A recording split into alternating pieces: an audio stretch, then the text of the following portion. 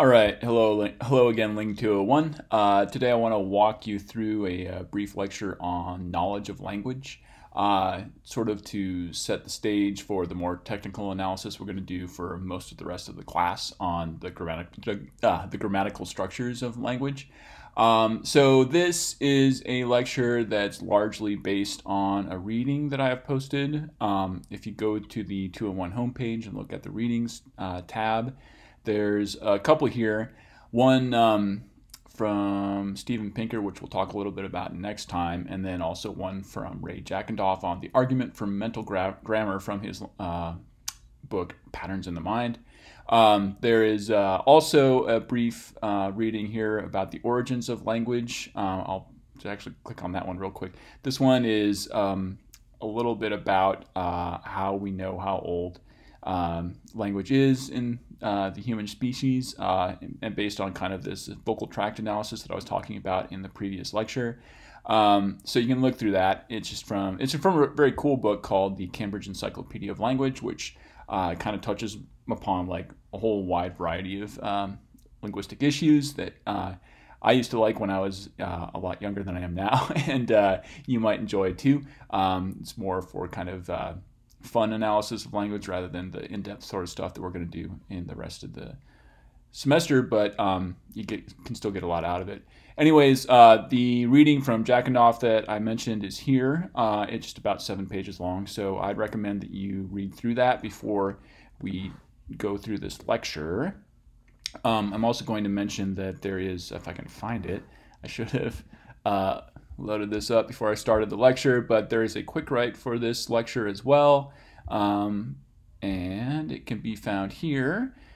It's unpack your adjectives. So I've given you a variety of different choices for ways to express different sentences. I want you to pick the one that sounds the best to you and then explain why you think that one is the best, and we'll kind of come back around to that by the end of this lecture. Okay, so knowledge of language. What are we talking about when we talk about knowledge of language? So to start off here, I'm going to go back to the idea that one of the crucial design features of language is creativity, or you can call it productivity as well, from Charles Hockett's analysis or framework for understanding the features of language. So Charles Hockett himself had these quotes to say about this particular property. So he said, language users can create and understand completely novel messages. We've talked about that at some length. And he also said, in a language, new messages are freely coined by blending, analogizing from, or transforming old ones. This says that every language has grammatical patterning. In a language, either new or old elements are freely assigned new semantic loads by circumstances and context. This says that in every language, new idioms constantly come into existence. Yeah, so this second quote here is kind of touching on a lot of the things that Ray Jackendoff talks about in his little chapter on knowledge of language. So grammatical patterning, that's, yeah, the topic of his book is Patterns in the Mind. And we're going to go into grammar starting today. And just to explain here, semantic loads is maybe a fancy word for saying meanings. So new or old elements can acquire new meanings. So that means that new idioms can come into existence. We've talked about a few of those as well.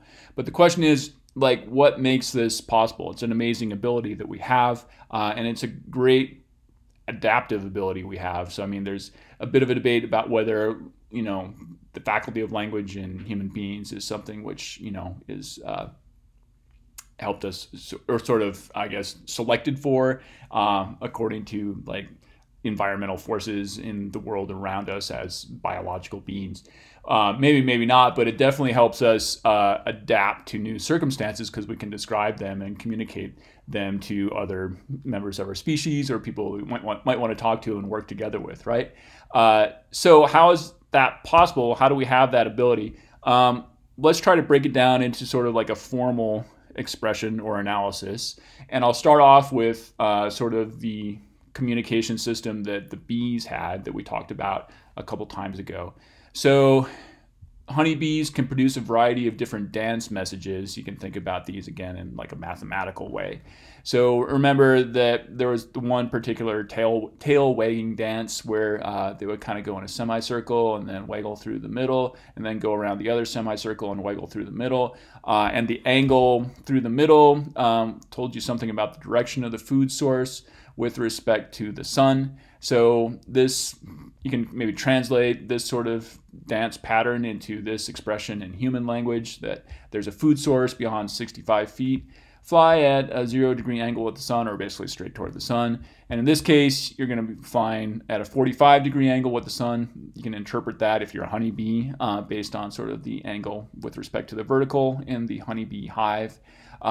Yeah, so that's pretty impressive. And it's pretty easy with like different directions in the dances like this to figure out exactly where the bees are supposed to fly. I guess they don't need to get it exactly, but there's maybe a limit on the number of messages that the bees could produce with this system according to how many different angles they could differentiate in the dancing itself. So like, you know, we can express degrees in terms of numbers in our mathematical slash language system that we have at our disposal. So we can get kind of as specific as we want to about this. We could talk about flying at a 1-degree angle or a 2-degree angle, or, you know, even finer grained angles than that. And you could use, in the modern day and age, GPS to get you exactly there, however you need to navigate it. So you could, if the bees can discriminate all these different degrees or angles in their dancing, then they could, you know, say all these things to themselves too. One question you might think of, though, I've presented this stuff to many different classes over the years, and I've gotten many different clever responses about it from many different clever students. You might be one of them, I don't know. But in the past, a clever student has raised the issue of how creative this is, because can the bees dance at angles they haven't seen before? So let's say you're growing up as a honeybee and you know, have seen 2 dances in your life, in your like 2-day-old life or something, and you've seen this one and you've seen this one. Well, can you figure out like what this one is, the 2-degree angle dance? And the answer is probably, right? That's what the honeybees are there for. Otherwise, why would they be doing the dancing? I don't know exactly how long it takes them to acquire the system in terms of perception, but it's probably there genetically. And the way it works, at least formally thinking, is that if the honeybees are dancing according to a pattern, according to a rule, then yeah, you can figure out what new like dances that fit into the same pattern would mean, right? So we can express that rule, again, formally using sort of linguistic algebra here by saying, well, there's a food source beyond 65 feet, and then fly at X degree angle with the sun, where X corresponds to the degree angle that I'm making on the honeybee hive wall. I keep saying honeybee hive. I guess I could just say hive wall. Anyways, but the bees have to know the rule in order for that to work. And it's a funny kind of knowledge, right? Because they're probably not expressing it like this in their minds, where they can think in terms of like abstract algebraic variables or what have you. They just know that, well, if they see this pattern happening, they got to go, you know, exhibit this behavior, and then they get rewarded with food. So they know it in that sense. But knowing that rule and being able to differentiate in those sort of different patterns enables them to exhibit creativity. So that's sort of linguistic creativity or communication creativity in that sense. They can dance, you know, show new dance patterns on the wall that they haven't seen before or done before, and it will still make sense to the other bees in the hive. Yeah, so we can kind of compare that to the sort of creativity that we have in human language. Like, we don't do those dances, but we could. It would be weird, and it might be the sort of strange thing that linguists do at a linguistics party, who knows. But we could, without dancing, say translations of everything the bees can say. So you could say, like, fly at a 1-degree angle with the sun. And again, you can put these, you know, instructions into your navigator in your airplane or your car or whatever fancy machine you might have, and it will get you there. We're able to sort of program things that way. And we get more detailed than probably the bees can. So we talk about, like, fly at a 45-degree, 13-minute, 27.6, whatever, second angle with the sun.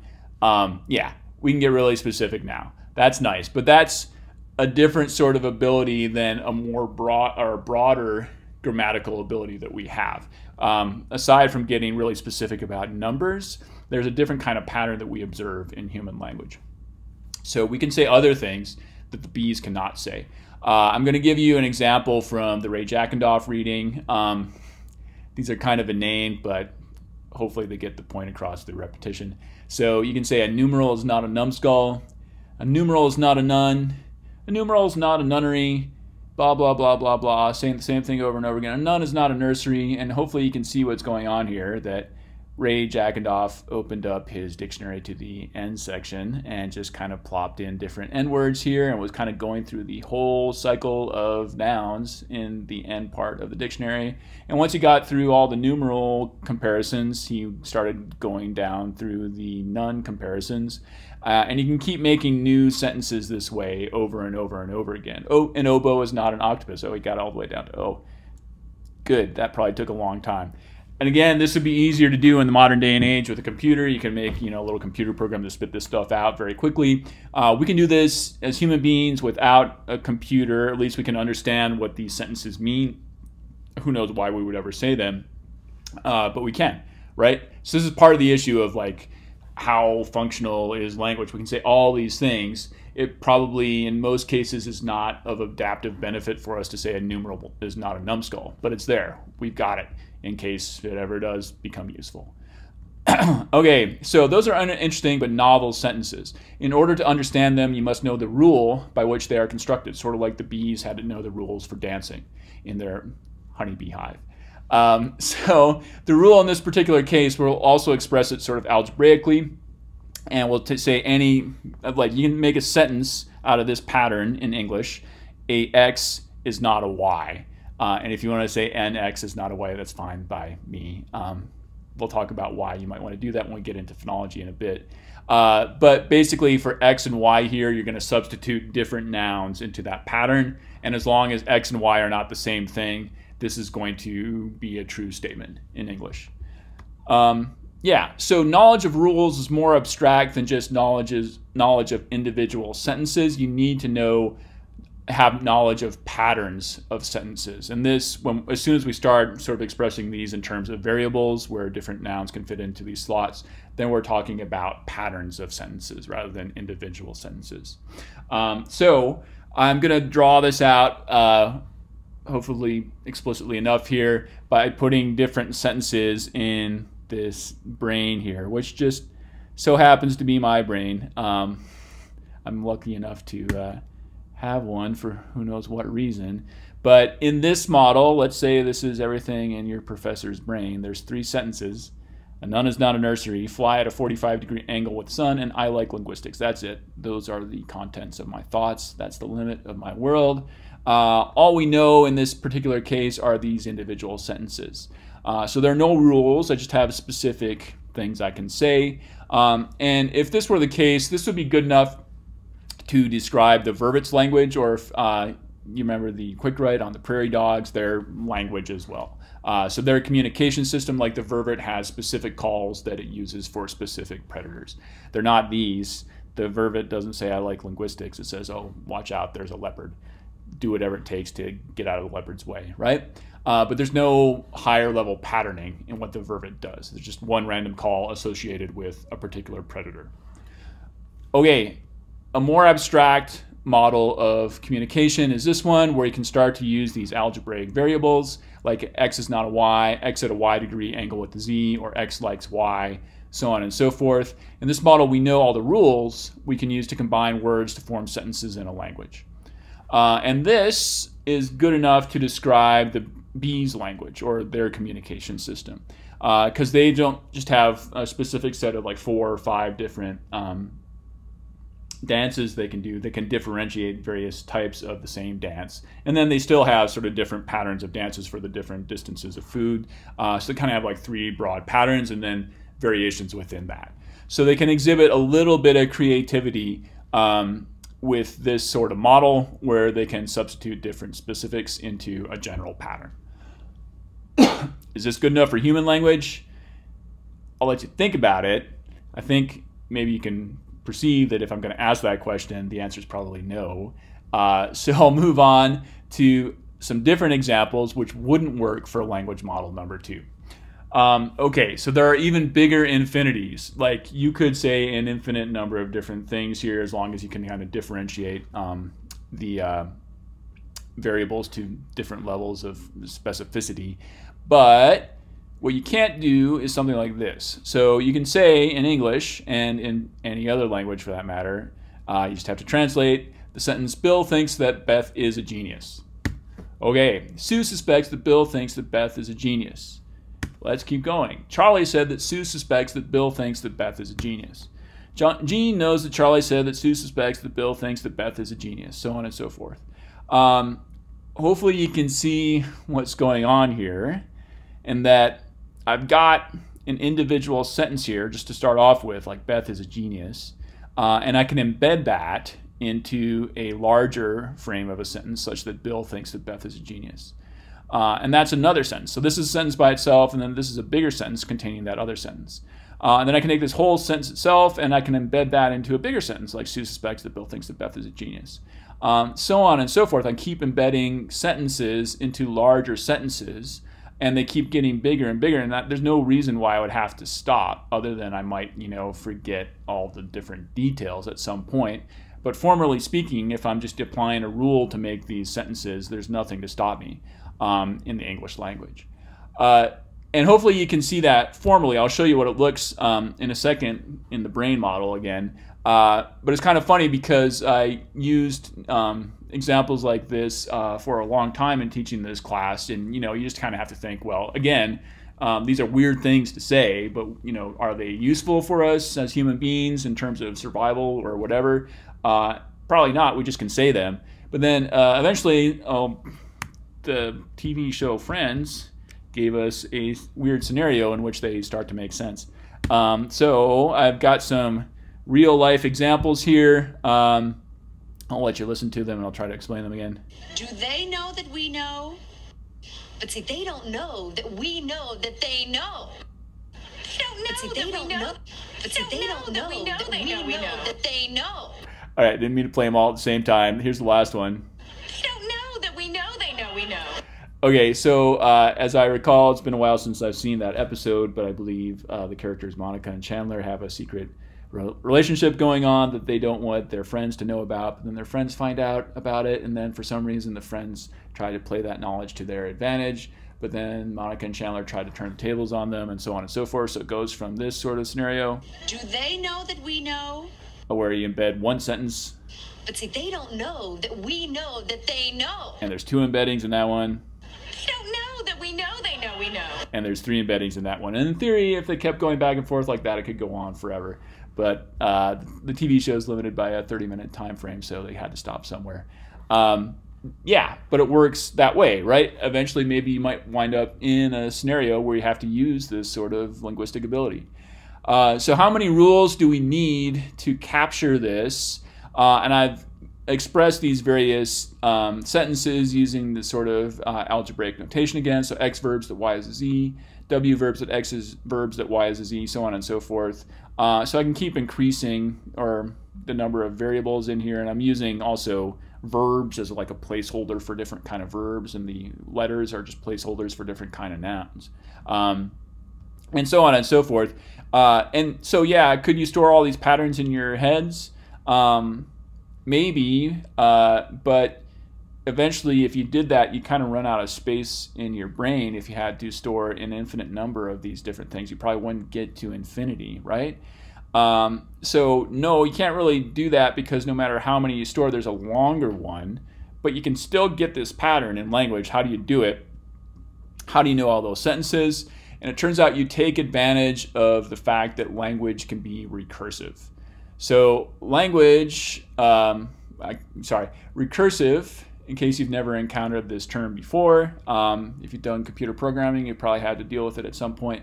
But recursive means it's a procedure that can refer to itself. So it's a procedure that can use itself as a procedure, which turns out to be an inordinately useful thing.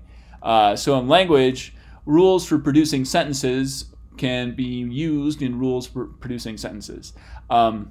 I said this is a very useful feature to have. I guess it's maybe more accurate to say it's a very powerful feature to have in some sort of expressive system, because it means you can express basically an infinite number of infinite things. So humans have to know how to produce sentences that include rules for producing sentences. So before we had like X verbs that Y, or X is not a Y, and I just had sort of two different placeholders for nouns in my sentence, and then also a placeholder for a verb. But I also have to be able to express sentences of the form sentence equals X verbs that's sentence. So this not only includes a placeholder for a noun and a verb, but also a whole sentence, which itself can include individual variables for nouns and verbs, so on and so forth. So it can keep going recursively and can keep going infinitely, so that we can produce basically anything out there that we can think of, at least as far as we know. So here's a quote from the Jackanoff reading, who says that we know not just patterns of words, but patterns of patterns. Isn't that nice? So at some level we have sentences which we can form like X likes Y, and then at another level we can say X verbs that sentence. Yeah, and that's how we can be infinitely creative with a finite set of rules. So in our brain space is limited. We can't pack everything in the world in there, but we can pack enough patterns in there that we can sort of expand out anything we can say to the infinite, which is amazing. And therefore we have a lot more creativity than bees have, even though bees have some creativity as well. Okay, so included among the infinite number of things we can say is a lot of complete nonsense, as I've kind of alluded to, which may or may not ever be useful. But here are some examples from both Noam Chomsky and Lewis Carroll, the famous author who wrote Alice in Wonderland. So one of Chomsky's most famous phrases is, "Colorless green ideas sleep furiously." Okay, I think we can all kind of parse this or realize that it is a sentence that kind of works together, but what does it mean exactly? Like, how can an idea be green? And if it is green, how can that green idea be colorless exactly? And do ideas sleep? Probably not. And if you sleep, can you sleep furiously? No, but yeah, I can put all these words together and it sounds like a sentence, because it fits into sort of the patterns of sentences that I've seen before, right? Even though the words might not make sense with each other. Another one, I think this is from the Jackanoff reading. "I'm memorizing the score of the sonata I hope to compose someday." So this is a weird little paradox as well. So the sonata has not been composed, and yet I'm still memorizing it. Yeah, maybe you can say this is how composition works, but it's sort of like a weird paradoxical, poetic way of saying it. You can just say I'm composing the sonata if you wanted to say that, but yeah. Here's another kind of example of weirdness from Lewis Carroll, who liked to play with language a lot. This is a poem he wrote. I think it's from Through the Looking Glass, the sequel to Alice in Wonderland, and it starts off, "'Twas brillig, and the slithy toves did gyre and gimble in the wave." Blah. What does that mean? Who knows, because we don't know what any of these words mean. Although, if you read the book, he walks you through what they're supposed to mean, and it does start to kind of make sense, and at least the meter is nice, so it sounds like a poem. I can give you another example. This one's kind of fun, for me at least. If you're a geek, you might enjoy it as well. Even if you're not a geek, hopefully you'll find it kind of fun. So this is a postmodernism generator. So this is kind of it is a computer program which generates fancy sounding gibberish, I guess you could say. So it just takes a bunch of words and phrases that people often use in sort of, erudite academic literature, and puts them together in newly repackaged form to make it sound like a paper that some, professor of literature at Amherst might actually write, but it doesn't actually mean anything. So this particular version of this is entitled "The Pre-Material Paradigm of Consensus in Neo-Capitalist Materialism. Dialectic Destructuralism and Neo-Semanticist Cultural Theory." Oh, it sounds like some topics we're touching upon. "Society is intrinsically used in the service of outdated perceptions of language," says Lyotard. "However, according to Prin, it is not so much society that is intrinsically used in the service of outdated perceptions of language, but rather the absurdity, and thus the economy of society." And just to show you what's going on here, I'm going to refresh or reload the page. Here we go. We can get another one. Yep, there we go. This one, "Post-Cultural Nationalism and Neo-Cultural Discourse," from the University of Illinois. "Context of stasis. Sexual identity is fundamentally impossible," says Lacan. "However, according to Prin, it is not so much sexual identity that is fundamentally impossible, but rather the dialectic and subsequent paradigm of sexual identity."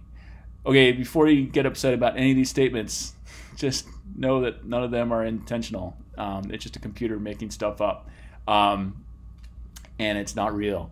And this actually, I just discovered today, there has a similar link to adolescent poetry. So for any of you adolescent poets out there, you might find a sympathetic spirit in this computer which can generate poems. So this one is entitled I Am by the Aggregate Kid. I am the sun, come shining though. No one will two minds loving still. Everything I ever put my heart broken to when he will still not come. Deep in caves below death lies in the future. I see a guarded look come into his something eyes. Okay, that almost worked. Here's another one. I'm not very popular, even though I'm nice I was. People told me that as a horse. But to say to you and you when lying on my B-day, he gave me courage to be someday. Yeah, that one's actually not that bad. So, yeah, I think as human beings we can do better than a random computer, hopefully.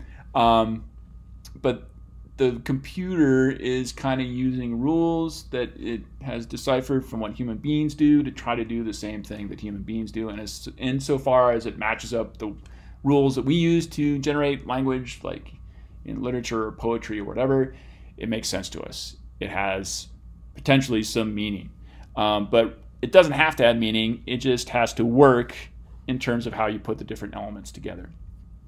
Okay, so yeah. Nonsense sentences work because they fit in with the patterns formed by the sentences that actually do make sense and that we use every day. So you can compare the sentences from the previous slide with these, like large green lizards sleep soundly. That one works and it makes sense to us too. We can imagine a scenario where this might be said. I'm memorizing the score of the sonata I hope to perform someday, so it's already composed, you just need to play it. We can kind of convert Lewis Carroll's poem into 'Twas evening, and the slimy toads did squirm and wiggle in the cage. Okay, now we've got language and we can start talking. But we had it before too, because what was being said earlier still followed the same rules as these meaningful sentences. Okay, here's a totally different difference from the sentences that work. So you can also put these words in this order. Green sleep ideas, furiously colorless. That couldn't possibly mean anything because we can't even make any sense of how these words work together. Or I'm memorizing the perform of the score I sonata to hope someday. No one would ever say that because that's not how our language works. Our rules don't allow us to generate these sentences. Brilla again, slyly on the toves, wave gimble and the gyre did. These don't work. So just because we can say an infinite number of things doesn't mean we can say anything. There are still limits on the system, which is kind of cool. So we have a framework of rules which allow us to kind of spread out to infinity, but there are still boundaries between what is okay and what is not okay. And then that's part of our jobs as linguists, is to figure out where are those boundaries in this sort of amazingly creative system. How can there still be boundaries? They have to be there somewhere, because otherwise the rules wouldn't allow us to be so productive. Screwed up the animation here a little bit on my slide. I think we'll survive. But the set of rules that we know for creating sentences in a language is the grammar of that language, technical term. So I want you to remember this term because we're going to keep coming back to it, and it's an important one. But the rules of grammar that we know are very abstract. They're the set of rules we know for creating sentences in a language.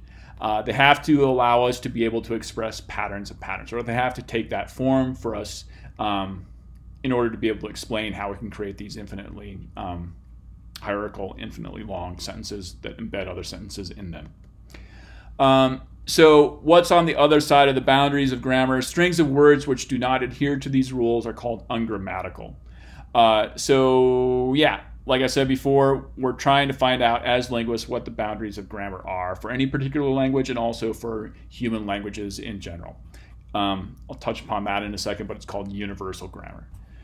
So if these rules are so abstract, how did we figure out what they are? How do we learn language? So the question of, what is grammatical and what is not grammatical in any language is difficult to figure out the answer to. Trying to figure it out for all languages, it also is quite difficult, although you might be surprised at how much progress linguists have made on that. Another, maybe even more mysterious question to try to figure out an answer to is the question of how you can acquire this infinite creativity. The rules are very abstract and all we get are examples. So when kids encounter language as they're growing up, they have to learn from those examples. We don't even know exactly explicitly what the rules are for language, so even linguists can't transmit them exactly in their absolute perfect form to kids because, well, first of all, how can you talk to a kid who doesn't know language to begin with? And then how can you talk about the rules when you don't know exactly what they are? Instead, you give kids the examples and you don't do it like, oh, here, Billy, I'm going to show you how to create a sentence. You just say a sentence of some sort because you have to talk to the kid at some point. Okay, and then from those examples, the kid figures out what's going on. I keep talking about the kid, but you did this, I did this, parents did that, your kids are going to do this. It's going to keep going as long as there are human beings, and it's amazing that it happens, but it works. The human species has figured it out. That knowledge, though, that we get out of the process is subconscious. We can't bring it explicitly to mind. We just kind of have to, if we want to be linguists, try to figure it out sort of after the fact of learning the language. So an analogy which is given for this, which may be more applicable to some of us than others, but is that of driving a car. So probably you've learned how to drive a car at this point in your life. You might not. My wife, God bless her, still hasn't gotten her license, but hopefully someday. Anyways, if you drive a car, you know what you're supposed to do with like turning the steering wheel and turning your like turn signal on, or pressing on the brake or the accelerator. But you don't have to know exactly like how an engine works or what a spark plug does or what your exhaust system is doing or whatever. All those little technical details of what's going on underneath the hood. You don't need to know that, and most people don't, in order to be able to drive a car. So we can kind of describe the process of driving a car at this general, broad, higher level, but in the same way that we can kind of describe what's going on with language, like talking about nouns and verbs. I think most people know that. But most people don't know the mechanics of what's going on in the nitty-gritty of language, just in the same way they don't know the mechanics of what's going on in their engine or their brake system or what have you. So the knowledge that we have as human users of language, as human knowers of language, is difficult to characterize because nobody teaches it to us explicitly. I'm also pretty sure you went through English class in high school or wherever where they taught you some rules of grammar, and we'll talk about those rules of grammar next time. Those are, for the most part, just kind of superficial add-ons to a very complex system of expressive language that you have and have been developing ever since you were a little kid. So what is explicitly taught to you is, generally speaking, not a very natural way to speak, and it's actually kind of hard to acquire. So most linguists just kind of ignore that part, and we'll talk about it again next time about what to ignore and what not to ignore in language. And what we don't want to ignore is what just people do naturally without having explicit instruction given to them, because there are patterns of what you do without any sort of explicit instruction. And that's cool that can emerge through just the natural process of acquiring language. So because we get a very abstract system out of a limited number of language examples that we encounter in life as we grow up from infancy,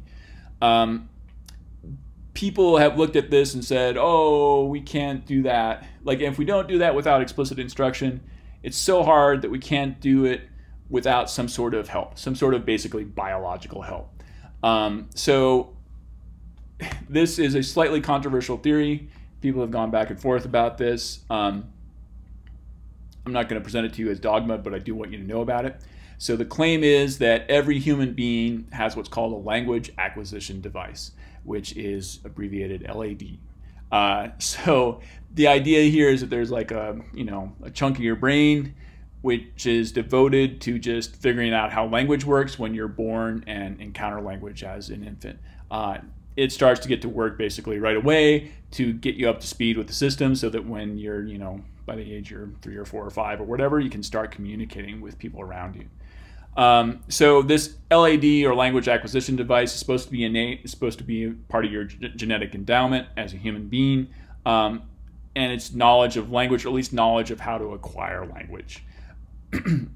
Yeah, so I've kind of walked you through that part. And the tricky part of this is that anytime you talk about language acquisition, there are kind of basic patterns we see in that process as well. But there also has to be specifics that deal with the language you actually encounter. So when you acquire a language, you're not acquiring just language in general. You're acquiring, say, German or Spanish or Wolof or something like that, right? There has to be some specific knowledge you acquire from the environment, which is not simply innate in your brain when you're born.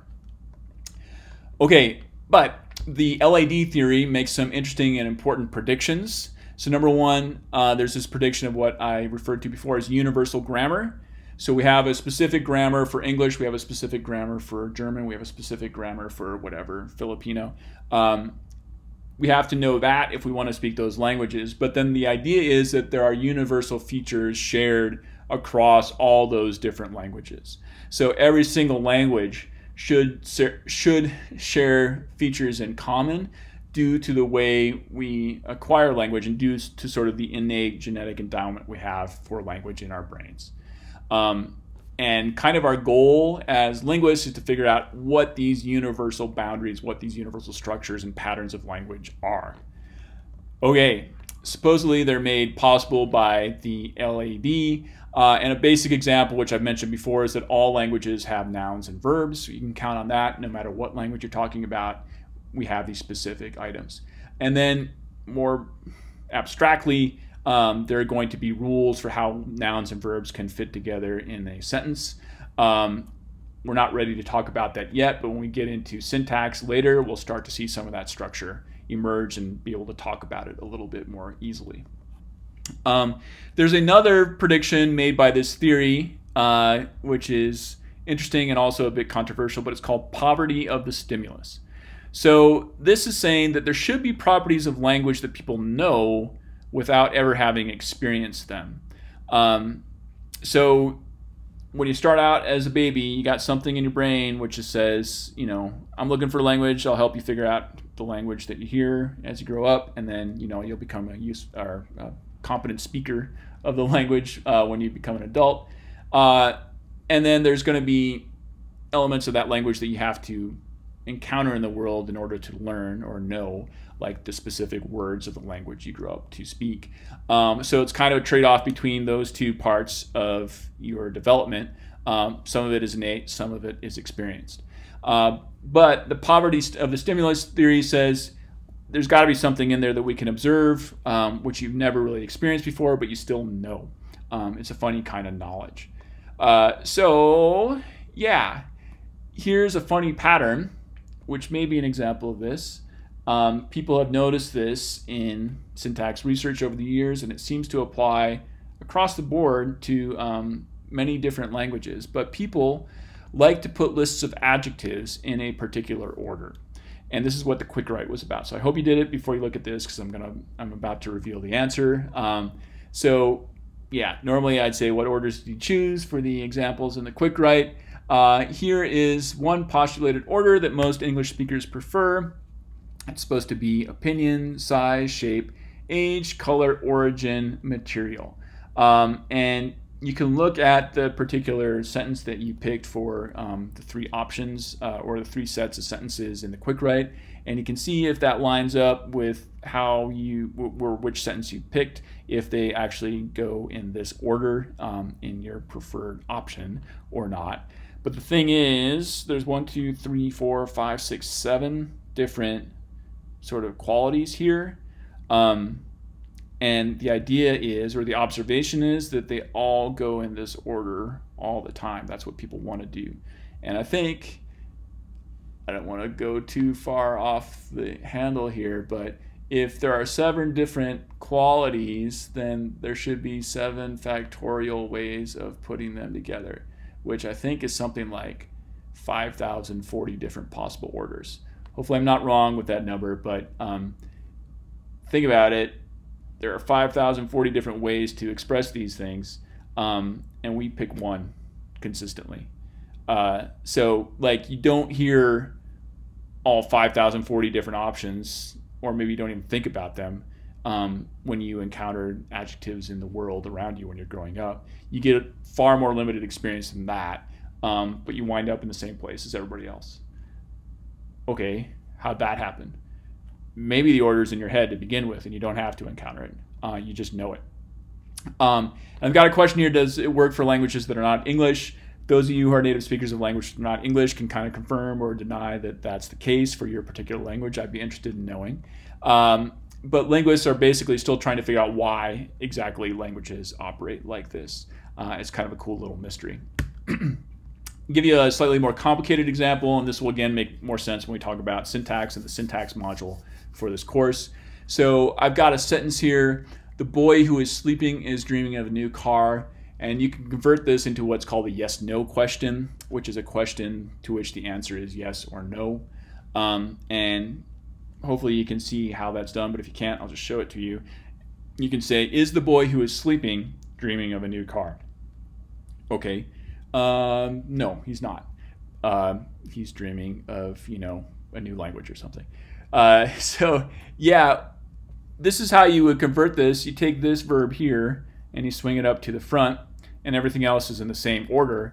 It turns out when you convert this into a yes-no question, or when kids learn how to convert this into a yes-no question as they acquire language, they never ever make a mistake like this. They never say, is the boy who's sleeping is dreaming of a new car?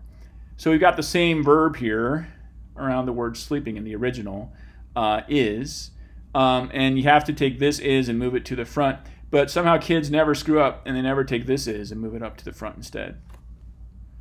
Why do they not make that mistake? It turns out this who is sleeping is kind of a sentence that's embedded in this larger sentence, right? And it's actually embedded kind of in a way that's connecting it to this the boy at the beginning of the sentence to make this whole thing the subject. So kids somehow know that that's the structure, and that this whole thing kind of works together as a unit, and you can't split it up. And instead, you have to deal with this next is, which is kind of a totally different part of the sentence, the main verb. Yeah, so kids figure that out. They don't make that mistake. So how do they know that's the case? They kind of never hear counterexamples. They hear only right examples, and they don't make the wrong move in that particular case. There's another example that's given for there being sort of poverty of the stimulus elements in how kids acquire language. They know this, they know not to make the mistake without sort of having any clear evidence that they should not do that in what they experience. So we've talked a lot about sort of the biological aspects of nature at this point, but this sort of intuition you have about how language works and the sort of pre-existing knowledge you have without experiencing it in the language world around you it's described as an intuition. So the next reading after the Jackendorf reading is from a book from Steven Pinker called The Language Instinct. I guess I'll point out here in July 2020 that Steven Pinker has recently become a controversial figure for reasons I'm not totally going to get into, but if you want to follow up on that and figure out what's going on with him, you can read up about it on the internet. I'm sure it has a lot to say about the topic. Some people might be annoyed by the fact that we're going to read something from Pinker in this language, but I just say try to approach it with an open mind, and you're welcome to make whatever or draw whatever conclusions you want to about his work. But the main point is he wrote a book called The Language Instinct, which is kind of a fun read, but it's kind of theory. Its primary moral is that we have an instinct to acquire language in the same way that other animals have instincts that are not taught to them explicitly, but are simply there from birth, and they simply execute them to be functional biological beings in the world. So baby turtles, which emerge from eggs which are buried under the sand on the beach by their mothers, they break out of the eggs at some point, they break out of the sand, they just start crawling toward the ocean. Nobody has to teach them to do that. They do it, and it helps them survive as turtles. Not all of them make it, but enough of them do to kind of keep repeating the pattern. The reason they don't make it is because other predators might get them. If you're a human being and you have this instinct for acquiring language, you're going to make it unless something really wrong happens to you, which basically hardly ever happens in the modern human world.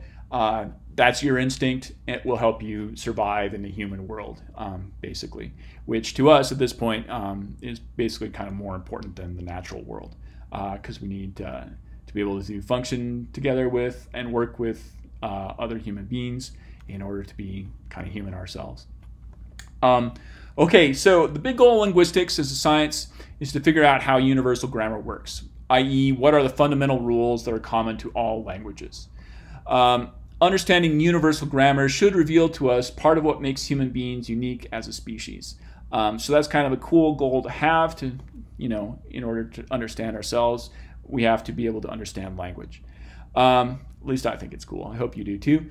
But either way, we're going to get started on the more technical aspects of that after one more lecture about kind of general themes of linguistics next time. But after that, we'll start talking about morphology, which is the science of how words are put together, or the scientific understanding of how words are put together. And just as a preview for that, I'm going to let you know I posted some video links to the course webpage. So I've found in teaching this class over the years that not everybody has a good handle on what the lexical categories of language are. So categories like nouns and verbs, then also trickier ones like adverbs and prepositions, so on and so forth. So I've put some links on the main homepage for that, which will give you, hopefully this will work for me, some old Schoolhouse Rock videos, which I grew up with back in the 70s, if you can believe it. So these are, I guess, maybe a bit old-fashioned by this point, but you might enjoy them nonetheless. I'm usually wide awake. I love to take a walk through the garden because they put everything in song form. So on a lighthearted note to end this one, you can learn the song Conjunction Junction, which everybody my age knows by heart.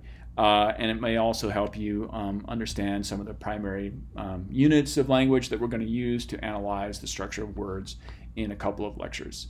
If you know that stuff already, if you feel confident with it, don't worry about that. But if you want to have a little bit of fun wasting time, you can watch those videos. Just to let you know, I'm not going to click on this, but if you watch the adverbs video, that song will be stuck in your head for the rest of the day easily. So just use that one with caution. And otherwise, I'll see you next time to talk about prescriptive grammar. All right, see you then.